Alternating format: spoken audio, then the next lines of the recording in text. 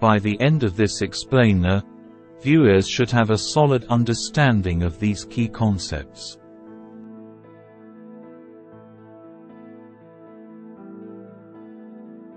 In this hands-on exercise, we're going to delve into the inverted calendar spread. This strategy involves buying a relatively cheap short-term option and selling a more expensive longer-term option. It's particularly useful when you anticipate not only a significant price movement in the underlying asset over the short term, but also an increase in volatility.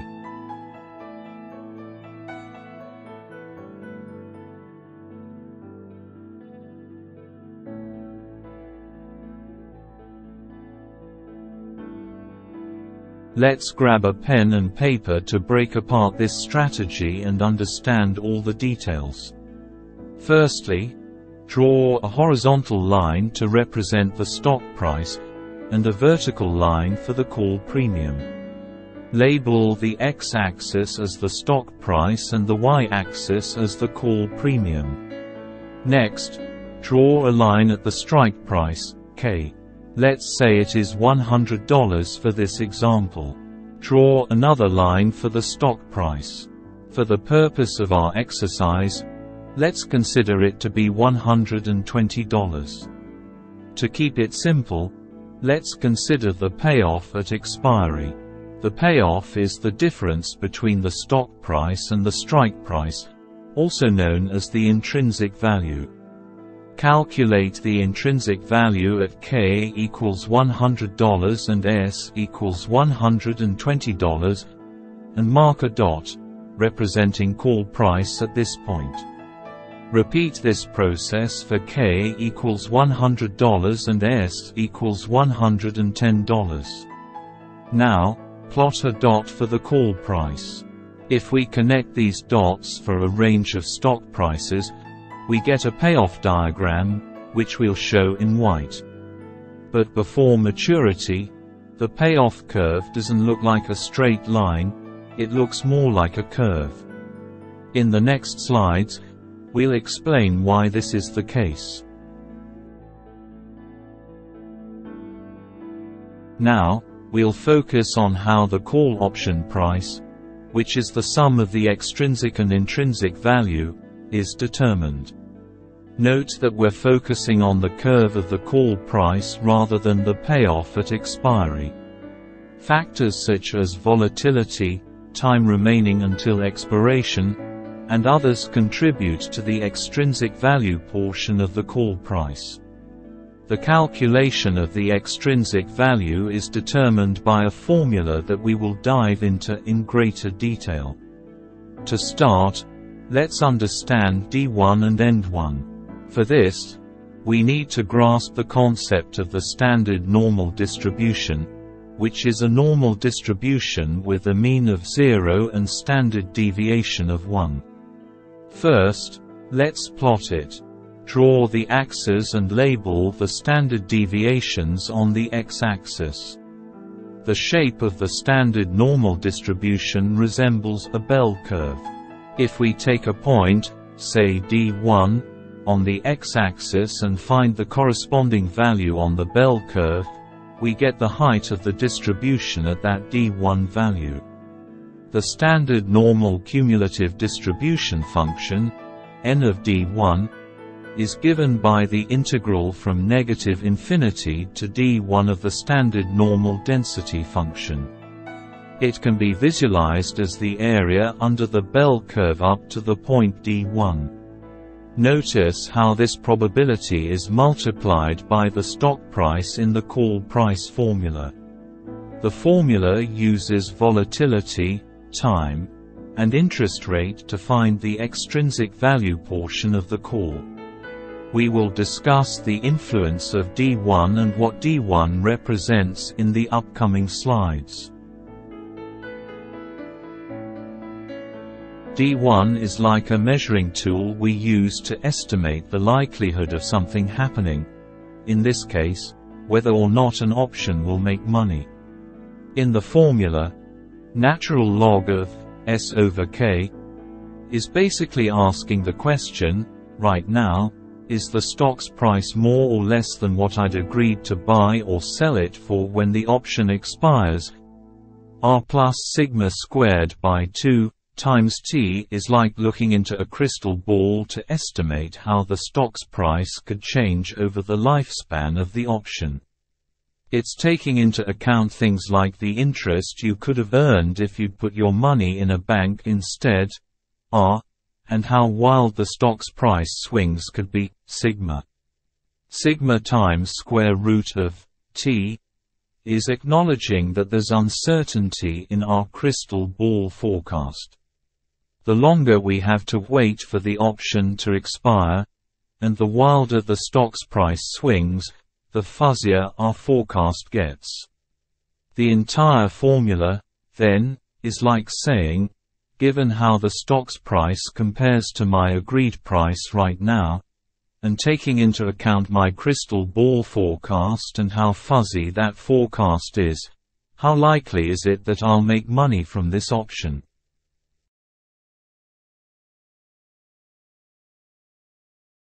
The D2 term in the formula is used when determining the probability that an option will be exercised at expiration, given the current state of the market.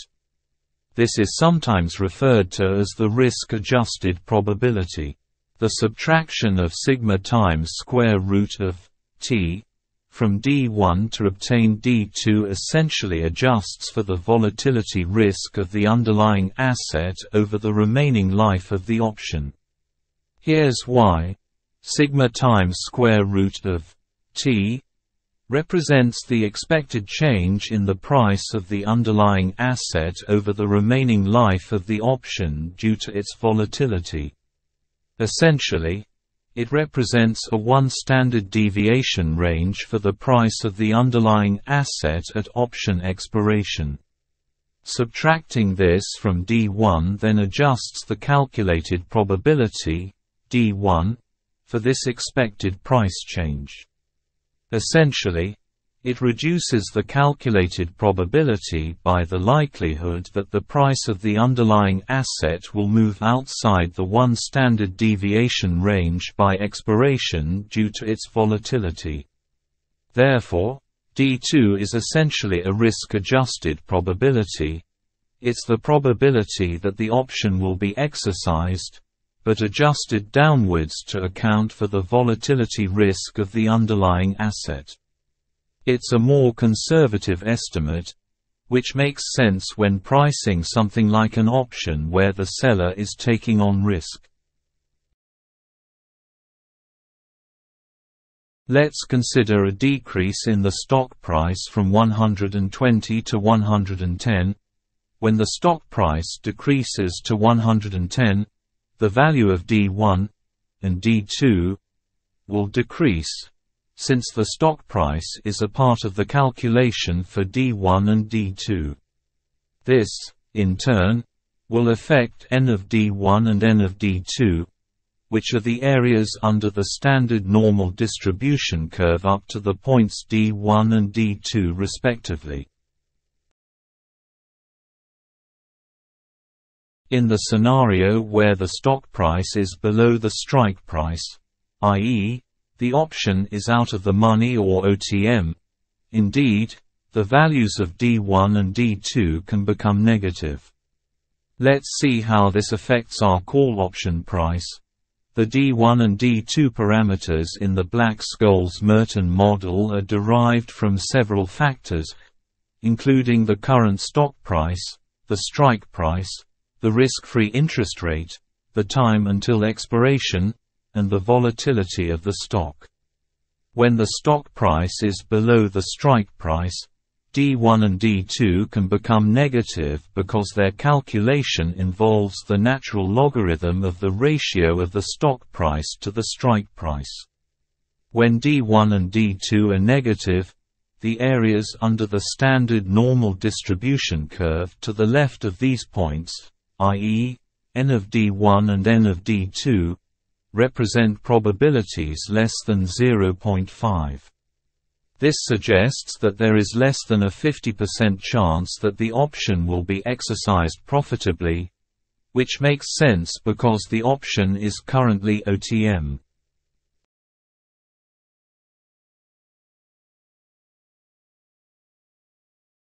Moving to the next slide, let's discuss how the expiration date of the option affects its price. In the Black-Scholes-Merton formula, the time to expiration, represented as T, plays a significant role. This factor is in the numerator of the calculation for D1. So, when the time to expiration or T increases, the value of D1 also sees an upward trend. The impact this has on the option price comes from the components in the formula, the product of stock price and N of D1, represented as S times N of D1, and the product of strike price, exponential of negative R times T and N of D2, represented as K times e raised to negative R times T, multiplied by N of D2. With an expanded D1, we have a larger N of D1, increasing the probability that the option will finish in the money or ITM. This in effect elevates the expected future value of owning the stock, represented as S times N of D1, thereby pushing up the overall option price. The term K times e raised to negative R times T times N of D2 also sees a rise because the escalated D1 usually leads to an increased D2, thus leading to a higher N of D2. This in turn raises the expected present value of the future cost to exercise the option. To summarize, as time to expiration amplifies, given all other things remain equal, both components of the option price usually increase. This results in the extrinsic value of the option being larger for a longer-term option compared to a short-term option. This phenomenon, generally known as time value of options, is a crucial concept in understanding options pricing.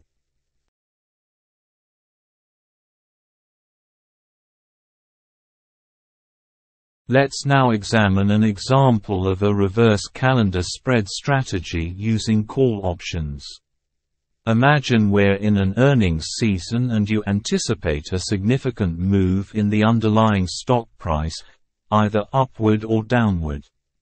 You also expect a concurrent increase in implied volatility before earnings and subsequent implied volatility drop. This forecast is uncertain, meaning the stock price could swing in either direction. This situation is ideal for setting up a reverse calendar spread. A drop in IV after the earnings announcement is beneficial. This is because the long-term call option you sold, short call position, will decrease in value, potentially allowing you to close the position for less than the premium you initially received, resulting in a net profit.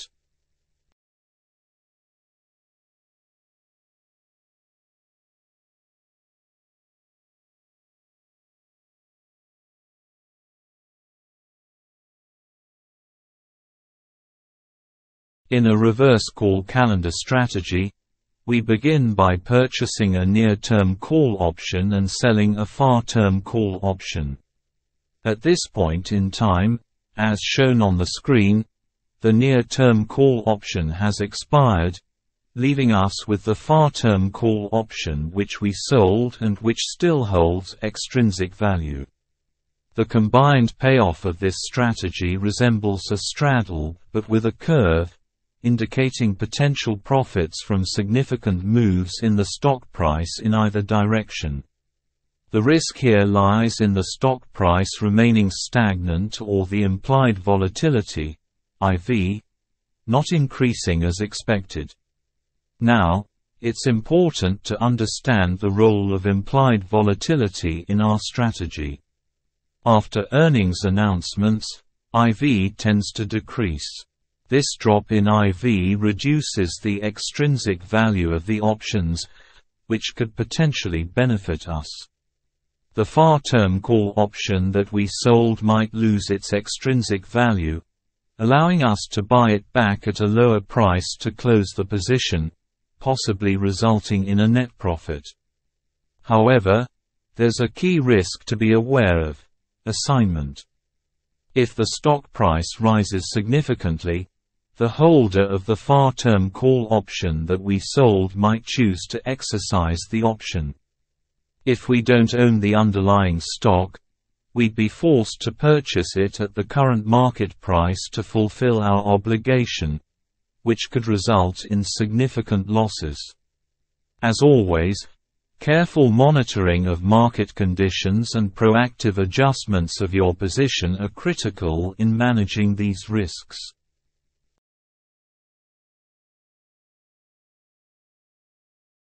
In this slide, you are seeing a screenshot of a reverse calendar trade executed on the Interactive Brokers platform. We will delve deeper into the details of this setup in our follow-up video, where we'll further discuss the strategy, parameters, potential adjustments, and more. This will help you gain a comprehensive understanding of the reverse calendar spread strategy and how it operates in real-world market conditions. If you found this content helpful, please make sure to like the video and subscribe to our channel. If you'd like to dive deeper and explore this strategy in an interactive manner, check out the website options.21ifm.com. Here you'll find an interactive version of this explainer, allowing you to manipulate parameters and visualize the impact on the strategy's payoff. This hands-on experience can significantly enhance your understanding of the reverse calendar spread strategy.